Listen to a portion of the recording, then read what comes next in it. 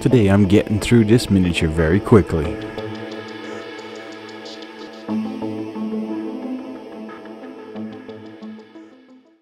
Hey everybody, welcome back to the channel. Hope you're doing well. So another miniature primed in gray seer. This is a roaming monster called Buer.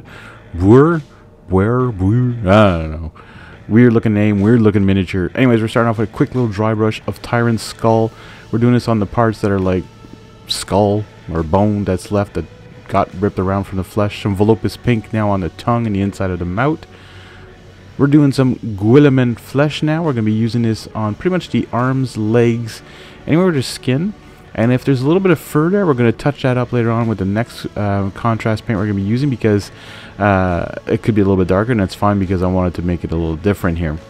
I want to know also if anyone has ever tried like gray seer and then did like a dry brush of white above it to see if like there makes a big difference instead of having black and white to really do like that zenithal highlighting. Anyways, if you have, comment down below, or even join my Discord and show me some of your pictures if you want. That link is in the description, and you're free to join it and talk about your hobbies and what you're painting and all that stuff. I'd love to see what you're working on and what inspiration and all that stuff you might have out there, because maybe it'll get me inspired to paint certain different things.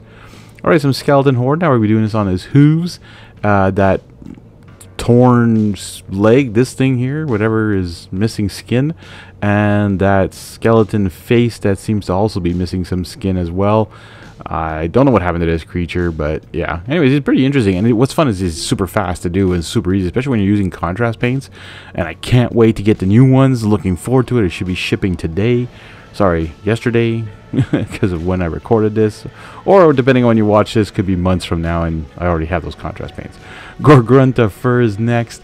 We're doing this on all that fur of his, and you're going to want to put this on very thickly and just let it work into the recesses. Let it get in there and create that highlight you want. You're also going to get those spots like you see on his legs there. He had some fur, so I went over that again. And on top of the Guilliman flesh, it just darkens it down. It doesn't do very much to it. And then we're going to finish off this miniature with some Iandin yellow on his eyes. And that's it. There you go. Buer is painted, ready for the table.